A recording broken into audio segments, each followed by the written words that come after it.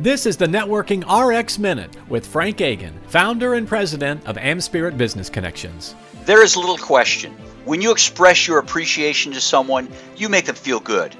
But do you know who really benefits from this simple communication? You. In 2016, self-proclaimed neuroscience geek Melissa Hughes shares in an article entitled, "What Happens Inside a Grateful Brain?" that a genuine expression of gratitude to someone else gives your brain a bigger reward than the person you thank. Hughes explained that when you make this expression of gratitude to someone, your body releases neurotransmitters called oxytocin.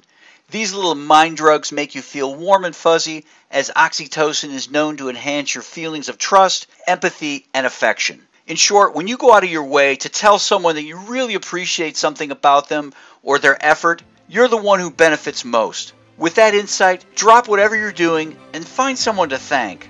Your brain will give you a little something for the effort. Want more insight, inspiration, and professional networking tips? Subscribe to the full Networking RX podcast. Find it through your app store or through frankagan.com. FRANKAGIN.com. Thanks.